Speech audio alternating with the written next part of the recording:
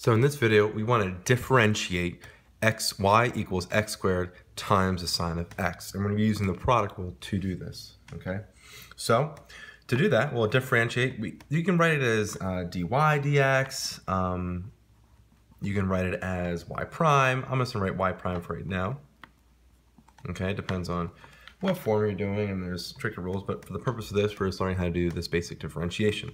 So we're going to follow our step up here. Now, one thing I suggest when you're first starting out deriving using the product rule, state what f of x is equal to. All right, so we're going to say f of x is, we have our two parts, is equal to x squared, and we're going to state that g of x is our sine of x. All right, it's good to state that beforehand. So then, if f of x equals x squared, what is f prime of x? And we know that using the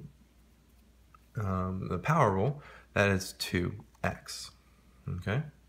And g of x, well, g prime of x, right, is, if our g of x is sine of x, g prime of x will be cosine of x, okay?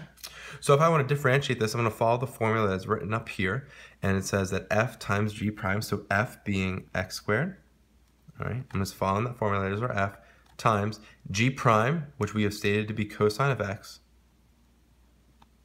plus g, which is sine of x, plus sine of x, times f prime, which is 2x. Now, if we want to clean this up, we can. Sometimes we put the x variables in front, so it's just x squared cosine of x plus 2x sine of x. And now we have derived the basic function of y equals x squared times sine of x, okay? Now eventually you'll get more comfortable and won't be writing this f prime, g prime, but it's a great way to start, so you make sure you get the product rule down. Thank you for watching. Please subscribe to our YouTube channel. And thanks, yeah.